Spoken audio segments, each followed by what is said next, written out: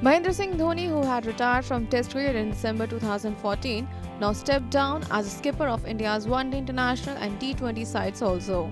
On his decision, his teammates and former stars saluted him for his contribution to the game through social media in their own way.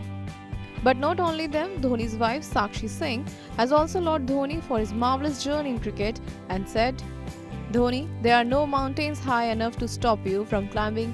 Proud of you." Maybe the Ranchi stumper on Wednesday has stepped down as captain of India's limited overs team but made himself available for selection for the 3 ODIs and T20s against England starting on January 15.